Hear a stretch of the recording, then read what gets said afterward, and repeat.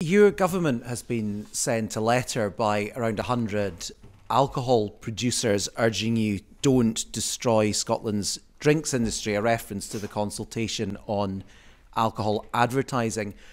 What level of economic damage to that industry do you think is an acceptable price to pay for intentions to improve public health?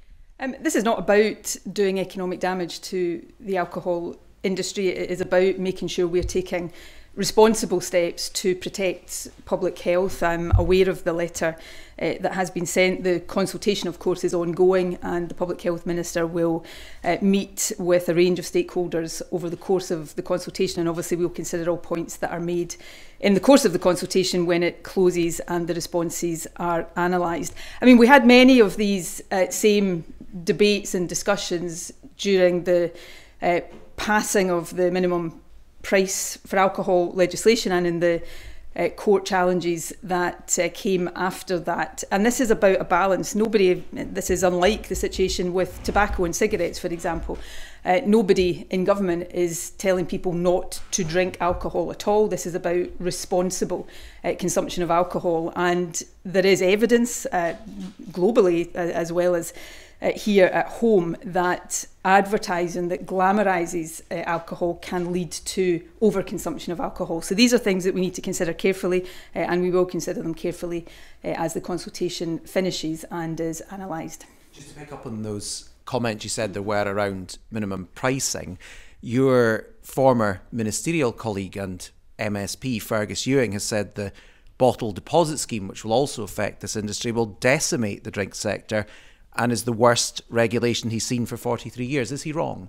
I don't agree with those comments. I've not seen the particular comments that Fergus has made. I know he has been vocal on this issue before. The deposit return scheme is, of course, an environmental initiative. It is about promoting a circular economy, reducing waste, and it is something that is important in that regard.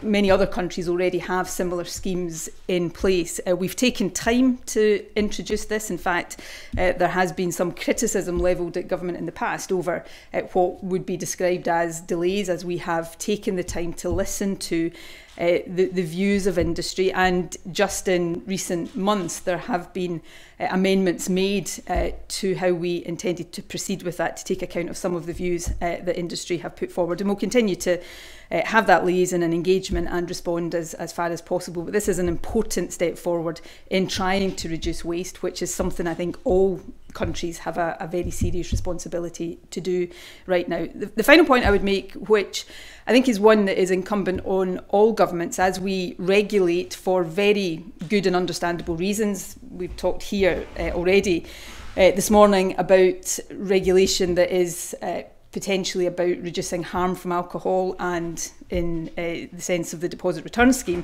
regulation that is about trying to reduce waste. But as we regulate, it is really important that we consider the overall impact on business and industry and engage with industry. I spoke at the Business and Parliament conference down in Holyrood on Friday morning, and that was one of the points that was being made by some of the businesses there.